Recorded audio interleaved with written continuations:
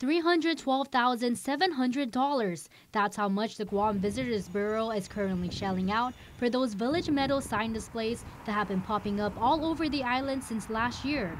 GVB Vice President Jerry Perez says it's part of a project to boost tourism through instant marketing. You'd be surprised how many tourists stand in front of these signs, have their picture taken because they're in this village or in that village. From north to south, there's a total of 13 signs so far, to include Jigo, Ipao Beach, and most recently at Ipan Talafofo. Many of you commenting under our story on Jeff's Pirates Cove's new look, questioning this use of government funds.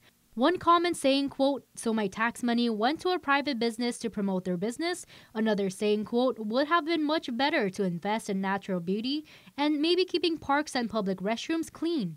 Is there a lot of work to do? Of course there is. I can't speak to this bathroom or that bathroom, but in terms of priority, I think we're spending the money exactly where it ought to be spent. Improve product and improve the destination experience. Perez clarifies the funding source for this project is the Tourist Attraction Fund, separate from the general fund.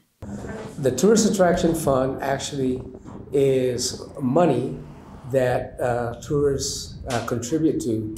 We have on the island an 11% hotel occupancy tax.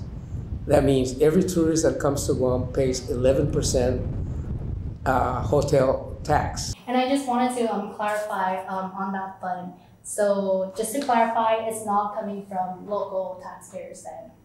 No. It's a hotel tax. Hotels. Yeah. When asked if this is the best use of the funds, absolutely, because it reinforces our ability to make the destination of Guam the product and not just Tumon Bay.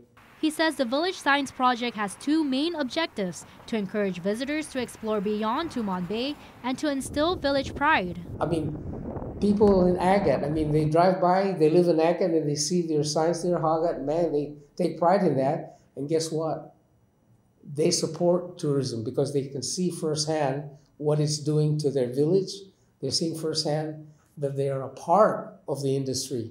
The total estimated budget for the project is $400,000. The request for proposal was awarded to Glimpses of Guam Incorporation. The contract ends this September with the option of being renewed annually for up to 2 additional fiscal years. GVB intends to ultimately have signs stood up in every village.